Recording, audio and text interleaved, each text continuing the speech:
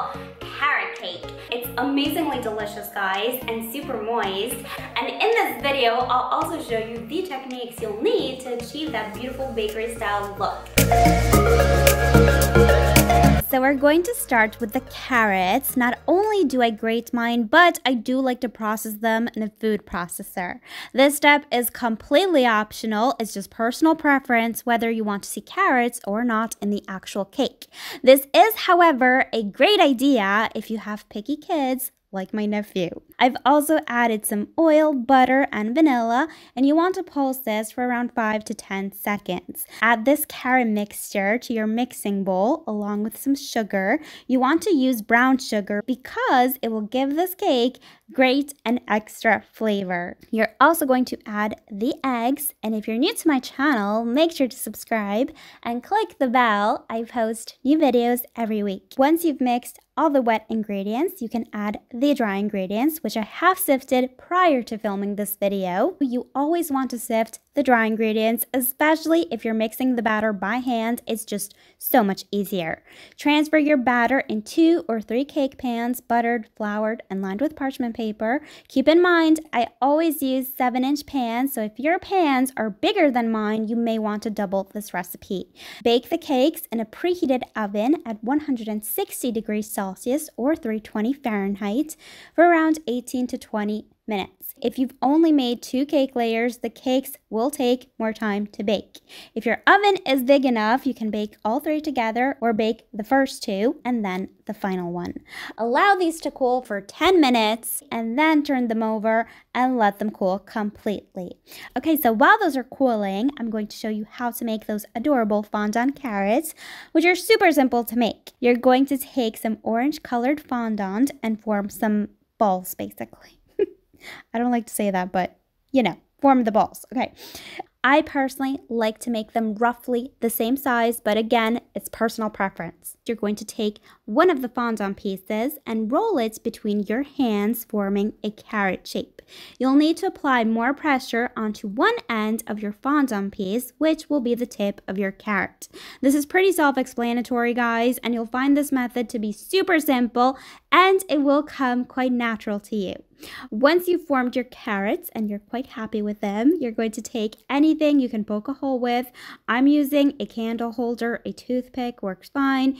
Get creative, work with what you have, guys. You're going to poke some holes onto the ends where the carrot tops will go. You're then going to take a knife and form some small indentations along your carrots.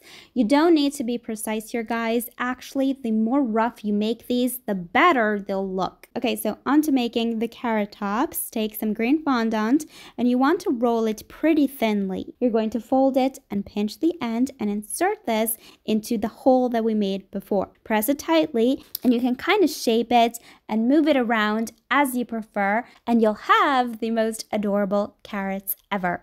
Okay, so we're ready to assemble the cake. Don't mind my wobbly turntable. It was the only one available that day. I couldn't find the one that I usually use. I know you're thinking, how can you lose a turntable? Apparently, it's possible, okay? So carrot cake wants cream cheese frosting. If you'd like to learn how to make the most delicious, creamy, and most importantly, firm cream cheese frosting, perfect for frosting cakes, I'll leave the video link in the description box below.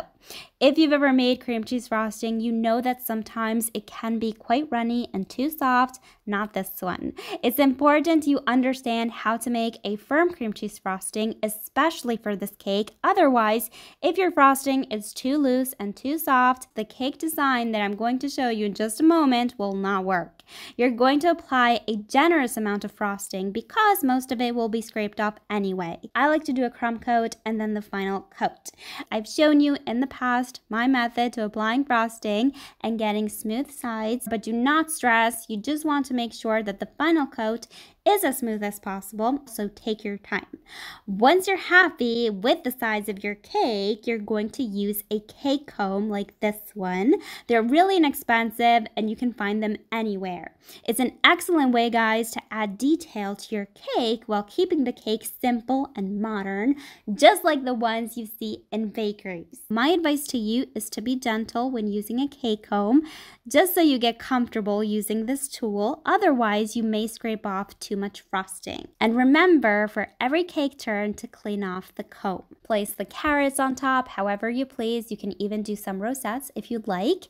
And I do also like to add some chopped nuts. Now, if you're curious to see the Italian version of this carrot cake that we make here in Italy, I'll leave a link. You guys, this is one of the softest, one of the most delicious carrot cakes you'll ever have. Let's take a moment to appreciate the crumb of this cake. It's so moist, and the combination of the cake with that cream cheese frosting tastes heavenly. Hey guys, today we're making the most incredible